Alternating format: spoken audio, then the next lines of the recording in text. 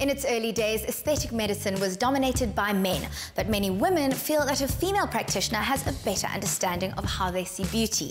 Dr. Fatima Bhabha is one of the new generation of aesthetic practitioners, and as a cancer survivor, she also appreciates the need to empower patients who are fighting the disease. She pursues excellence on many levels, and I chatted to her about her motivation and inspiration. Information is every bit as important as technique and medication to Dr. Fatima Bhabha. She's a firm believer in keeping herself and her patients informed about the latest developments in aesthetic medicine, as well as dispelling myths and marketing hype. News of Dr. Fatima Bhabha has been flooding my social media feed in the best way possible. Every time I see a post from her, I feel happy and bold. It's this exact reason why I'm here today, to soak up the positive energy in real life. Hello. Hi, Zaky. Dr. Bhabha's practice counts a number of local celebrities among its clients, including showbiz personalities and international pageant winners. I'm so sorry to have kept you waiting. How wonderful to meet you. Fatima, where does your story begin? I'm from Standerton, a little town in Mpumalanga, and I went to the only English medium school there. It was a nice close-knit community. It was awesome. I loved it. What did you want to be when you were little, or have you always wanted to be Dr. Bhabha? I wanted to be an engineer. That was my dream. But in retrospect, if I had to go back in time, I would be a doctor every single time. What inspired you to go into aesthetic medicine? I was actually a registrar in anesthetics. So I was specializing. I got diagnosed with cancer in 2010, and I had surgery and chemotherapy, after which I had every side effect known to man, literally. I couldn't lift my hands, and if you know, anesthetists need to do this motion a lot, and I couldn't do that. My sisters were already in aesthetic medicine, and then in 2011, I joined them. What is your philosophy as an aesthetic doctor?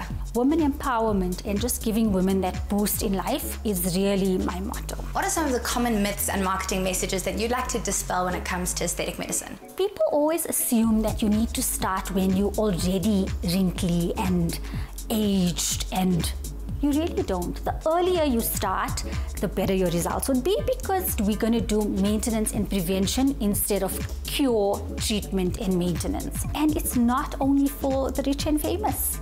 Just because you are a receptionist doesn't mean that you can't look nice. Zach, why don't you follow me this way and I'll show you some treatments. Fatima's sisters share her passion for aesthetic medicine and are all well-versed in using the latest non-invasive technology. This is my sister, Dr. Bibi Aisha Bhabha. Hello, Bibi Aisha. Hi. Today she's performing what we call a Tixel laser. She's basically got dark circles around her eyes and she's got milia. So we use the laser that gives us a little stamp-like section around the eyes that's going to cause elastin and collagen stimulation, give us channels that we can use to introduce product into the face, and also help us with the crepiness around her eyes. So she's going to get a rejuvenated, hopefully a better eye area in about 2 weeks. What I like about it is that we can use it on African and Asian skin type. We're going to leave Bibi Aisha to finish with the patient, and I'm going to show you the next treatment in the next room. Fillers for the face have been available for quite some time, but now there's also hope for thinning hair. Fatima, what is hair rejuvenation? So hair rejuvenation is multifold, but the one we're going to do today is something called hair filler. How does it work? We basically take the hair filler, which is a little syringe like this. We split up the person's hair into the areas that are most affected, and we inject. The hyaluronic acid stimulates the hair follicles to give us hair growth. So you can use it to regrow patchy eyebrows? You can definitely do it for thinning your eyebrows, and that's my favorite part, because we use a syringe like this for 4 treatments in an eyebrow. It's not a very labor-intensive procedure, it's quite short. We basically just split up the hair and then inject into the scalp in little sections. So we know the areas that are troubling her the most, and that are the areas that we will concentrate on. Fatima, when you had cancer, did you experience hair loss, and did this affect your self-image? When I had cancer, I had partially lost all my hair. I lost my eyebrows and my eyelashes. So it really affects you in terms of being sociable. I think when you have cancer, you need to go out and try and be as normal as you possibly can. But if you don't have hair, it's a bit hard to be that person. What is the biggest lesson you learned from your journey with cancer? When I got diagnosed with cancer, a lot of things made sense. You realize that life is so short and there are things that you need to focus on. And I started focusing on those things. So it was the best thing that ever happened to me. It made me focus better than I've ever done before.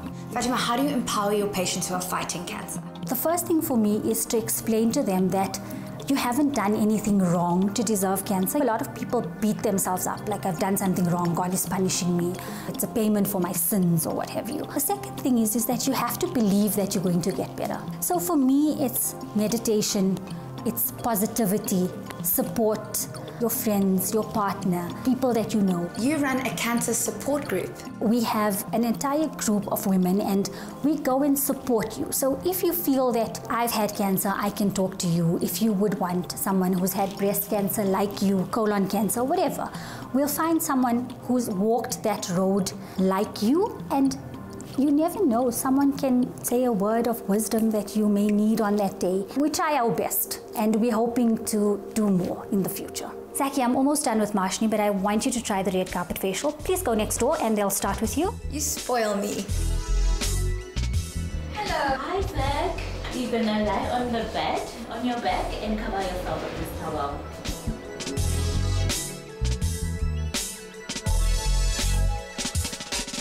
The red carpet facial has become very popular with celebrities who need to project a glamorous image at high-profile events. It's a high-tech yet simple procedure that leaves the skin of the face and neck looking rejuvenated without a lengthy recovery time being required. Zaky was already up and about by the time that Fatima had finished with her other patients. Fatima, I'm positively glowing. You look amazing. What is so appealing about a red carpet facial? What's nice about the red carpet facial is that there's no downtime. A lot of celebrities and people in showbiz use it. It gives you an instant glow, tightening, and your makeup tends to sit a lot better after the red carpet facial. What is your message for breast cancer awareness? Please do self-examinations at least once a month, over 35 breast sonars, and over 40 mammograms every 2 years without fail. Early detection is cure.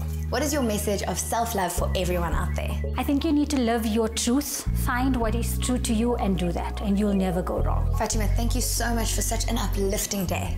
Thank you so much, Zaky. It was a pleasure being with you.